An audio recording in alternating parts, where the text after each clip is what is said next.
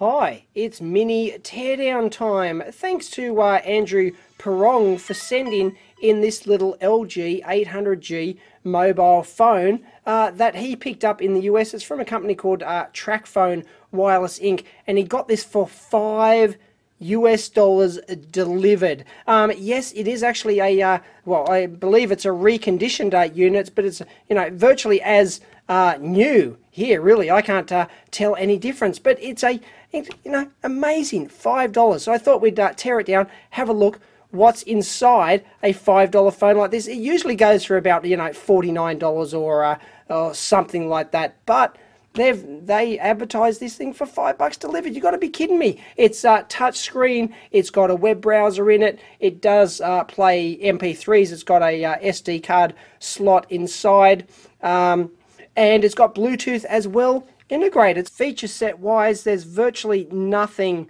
on it. I mean, there's an send button, return button, end button. It's a touch screen. It looks like you cannot actually get into the main screen without actually inserting a SIM. I don't have a full-size SIM card for this thing, but yes, it does have a 2 megapixel camera on the back. It's going to be bare bones and absolute crap. Comes with a tiny little LG lithium-ion battery. It's only 900 milliamp hours, but apparently 3.4 watt hours. Apparently like 8 days standby, 4 hours talk time, something like that. It's absolutely tiny, weighs hardly anything at all. So I thought we'd tear this down, see what's inside one of these cheap-ass phones. I mean, there's really not much to this at all. Is that an external antenna connector there? But there you go. It's got a full-size SIM card slot. We've got a micro SD card in there. And, well, looks like we have a couple of screws. Should be able to whip this puppy apart real quick. Now, with a real bare-bones phone like this, it's not a smartphone, by the way. No, I don't think anyone would classify this as a smartphone, even though you can run some sort of crappy app on it or something like that, but it's certainly not a Android or an Apple OS, that's for sure. So, anyway, we expect a whole lot of high level of system chip integration in this thing. I'd be surprised if it's more than like a 3-chip solution or something like that. I mean, it's going to be the main ASIC in here, plus maybe some external memory and, maybe an RF chipset, and that's probably about it. So, and of course, it'll be a one-board solution. The LCD on this is not high resolution at all, and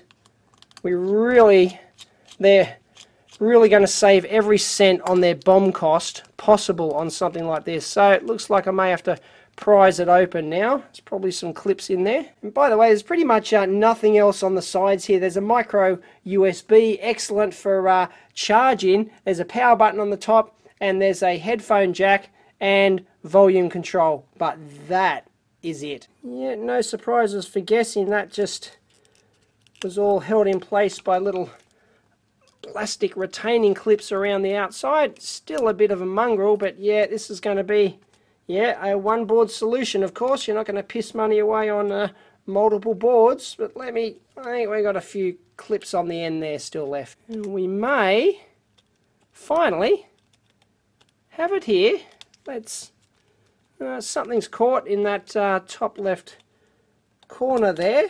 No, there we go. Okay. There we go. There it is. Bang. We're in like Flynn. And it looks like we've got all of the magic under a can here, which you may, hopefully we won't have to desolder that. I don't think it's soldered onto the board. But there's, as we said, single board solution, the crappiest 2 megapixel camera possible, I'm sure, directly surface mounted onto the PCB down there. We do have a couple of chips. We'll try and get in there and have a look at those. And we've got our PCB mount micro USB, as you'd expect, and our headphone jack and the SD card slots. And there's a single piece rear case with all the various inserts in there for the various contacts. Now, one thing I did find interesting is that the little tactile buttons on the side here for the volume, there they are, mounted on that little board there, the tactile buttons, but then we've got the leaf spring contacts there, you'll notice that they've actually got side contacts on the edge of the PCB like that. And the reason I said that was unusual, because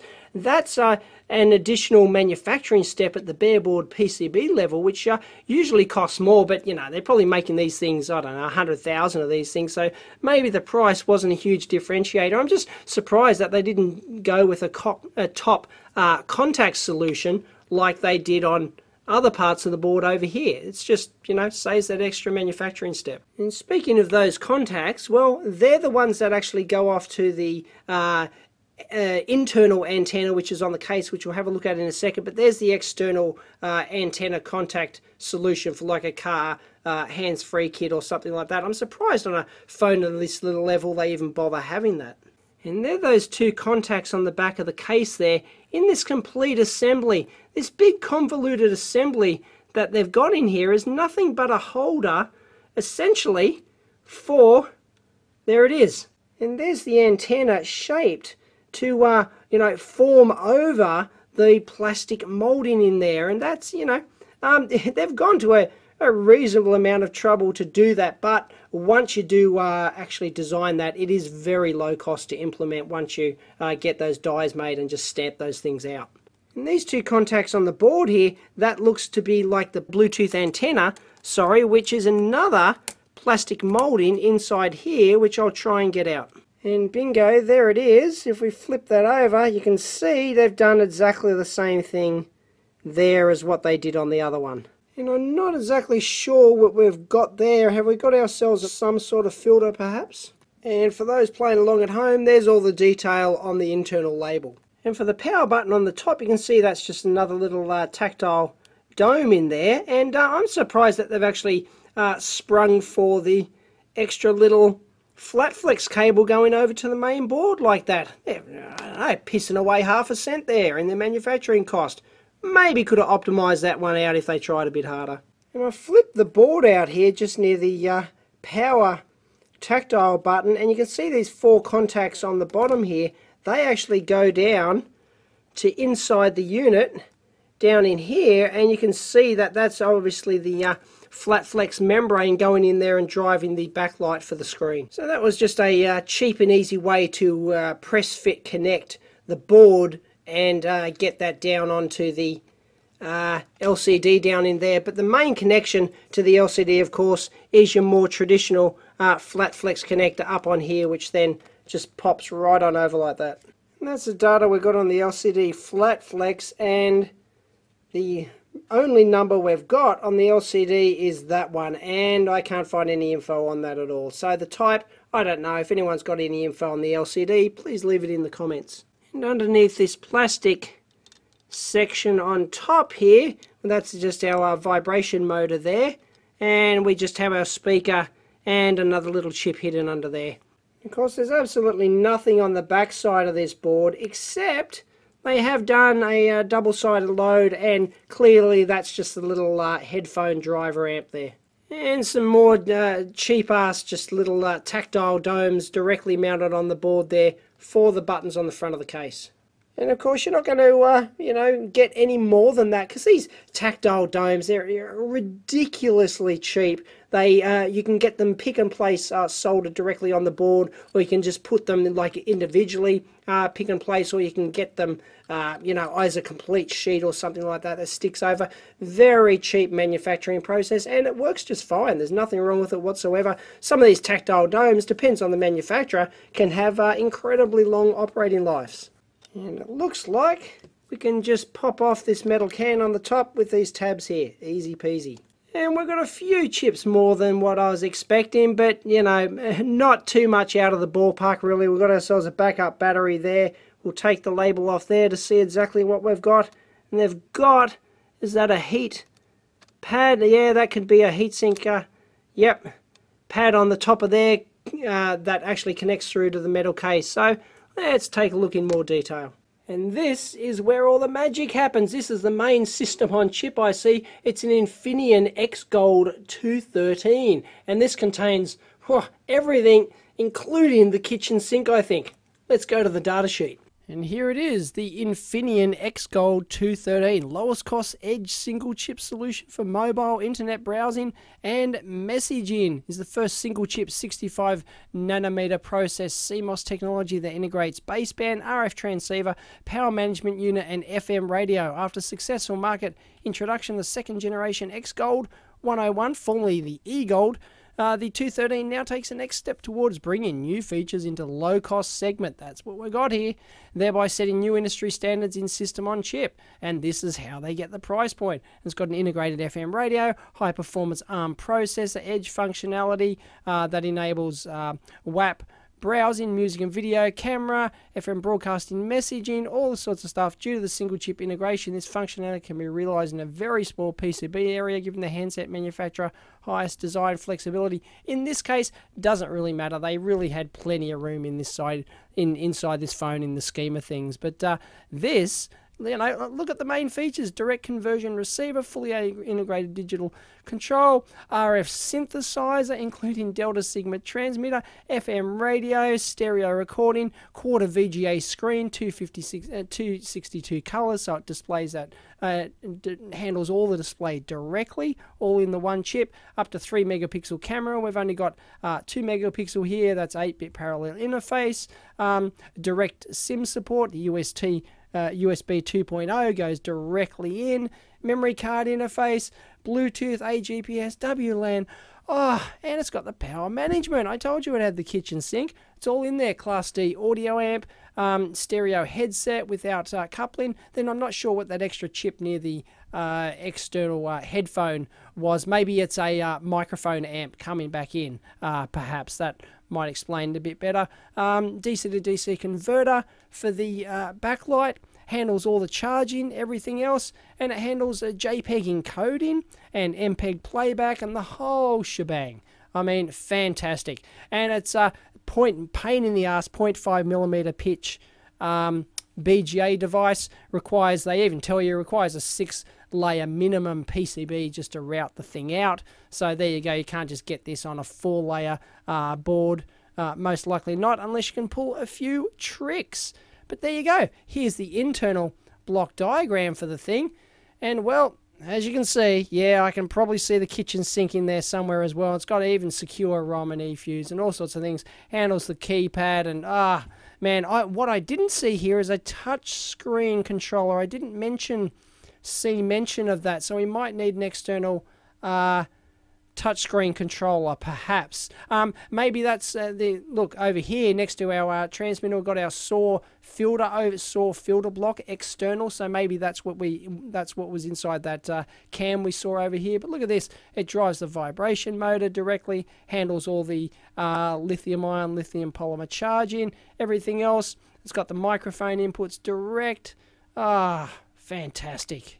Another tiny little BGA device down in there. Lots of caps hanging off it. Not exactly sure what that one's doing at all. Likewise for that one there. What is it? KSR-BR? No idea. And of course there's all the external inductors and caps around there as part of the power management circuitry for that thing that was inside it. We've got an external crystal out here. And what else we got? Looks like we've possibly got another oscillator module there. I can't quite make out that number on there, but clearly we have an Intel memory device right next to the main system on chip. And isn't it always remarkable how this has the kitchen sink on it, this incredible system on chip device, and the memory's bigger.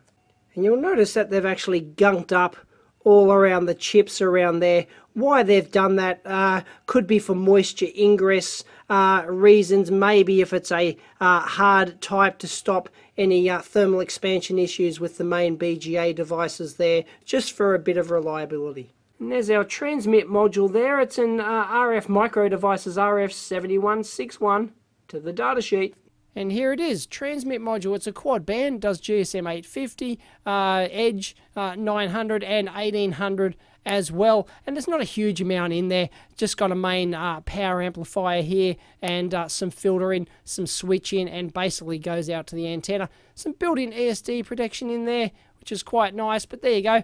That's just a a complete transmit solution for a GSM phone. And it also contains 4 receive ports as well. And here you go, it's got PHEMT switch technology. That, if you don't know, stands for HEMT, is High Electron Mobility Transistor. Wikipedia, that one. But of course, that system on chip was lacking one thing, and that was the Bluetooth capability, which is handled here by this Broadcom BCM 2070, and that's a Bluetooth 3.0 compatible module. So that's all there is to it, but that's extra cost in this sort of phone. So you can see that this exact same model without Bluetooth capability, well, I don't know how much they're paying for that chip.